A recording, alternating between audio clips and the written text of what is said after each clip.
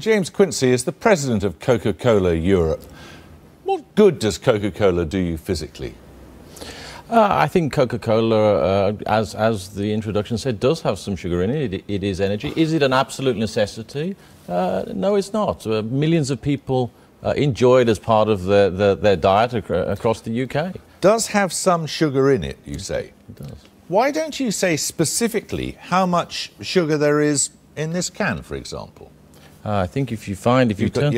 On the side you say 13, you have a percentage on there, don't you? Yes, right here on the front, it quite clearly calls out the amount of sugar in this can of Coke. And what does it say?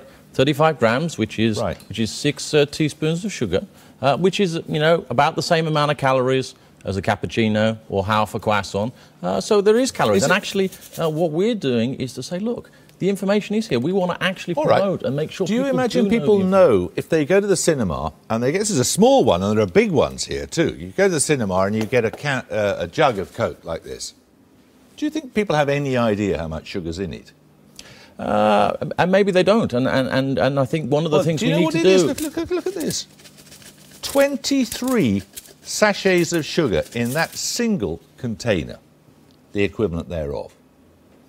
Now, that is a staggering amount of sugar, isn't it? That is why we're very focused, as one of the things we're doing, on getting the information out there. We're not trying to hide the information behind what's in a Coca-Cola Classic. To hide it. But there's zero sugar in a Coke Zero. Well, clearly, it's called a Coke Zero. But the Coke Classic, look at this one here. There's 44 packets of sugar in this one. 44!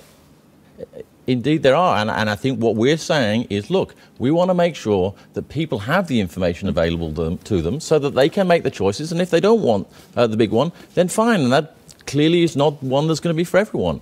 We want to make sure the information is available. We want to make sure there's more availability of more choices, whether it's smaller packages, as you had in your intro. Yeah, but whether it's 23 in something this size or 44 in something this size, each of which is to be consumed in one single sitting at a cinema, this is staggering, isn't it?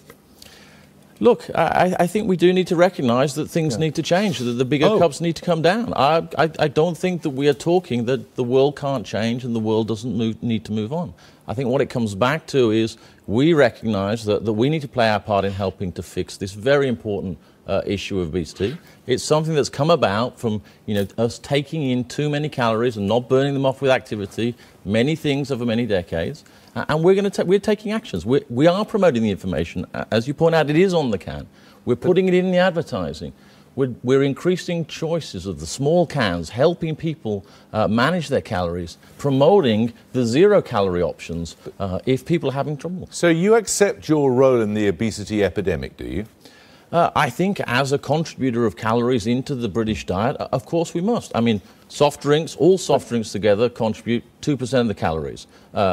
It's a part of it, and therefore we need to accept our role, and we do. And that's why we want to focus on actions that we believe will help bring this crisis under control. Isn't what you're doing very similar to what the tobacco companies did when, after the link with cancer had been established, started then trying to get us all to smoke light cigarettes, as opposed to saying, don't have any of them?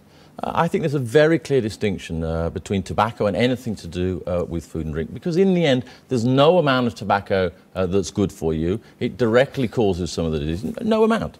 Whereas with food and drink, anything in moderation can work within your lifestyle. Maybe one of these packets in a cup of tea during the course of the day, or maybe even two. 23 in the smallest container at the cinema.